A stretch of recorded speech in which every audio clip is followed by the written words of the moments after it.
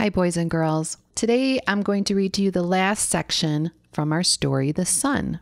This section is titled, The Sun in Earth's Sky. Earth spins once each day. As Earth spins, the sun seems to move across the sky. Think of a top, a toy that you could spin in a circle. That's how our Earth spins on a daily basis. Take a look at the picture. Can you point to the yellow star? And what do we call that yellow star? That's right, we call it the sun. Now point to Earth.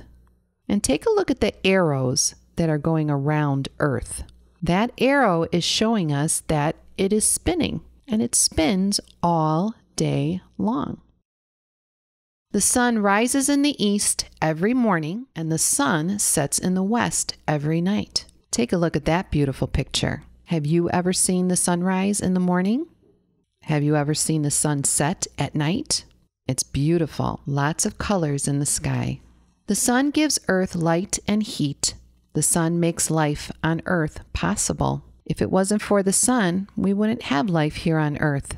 Take a look at that picture, a beautiful picture in the woods. The sun is shining through the trees. You could almost feel the heat from the sun by looking at that picture.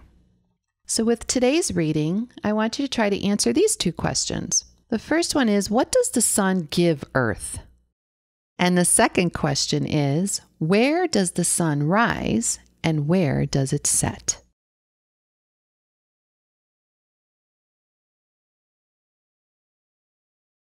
Take a look at the last page of this book. The title is Glossary. Can you say that word for me? Glossary. When you read nonfiction books, you will see a glossary at the end of the book. And the glossary is very helpful to us. It will list all kinds of words that we have already read in the story, and it will give us the definition of each word. If you take a look at the word asteroid, it says a large rocky body that moves around the sun. Asteroids are too small to be called planets. The next word is comet, ball of rock and ice that moves around the sun. The third one is a dwarf planet. Do you remember reading about the dwarf planet? A round object that moves around the sun but is too small to be a planet. Pluto is a dwarf planet. The next word in our glossary is gas. Gas is a substance that spreads to fill any space that holds it. The sun is made of hydrogen and helium gases. The next word in our glossary is planet, a large object that moves around the sun. Our Earth is considered a planet because we move around the sun.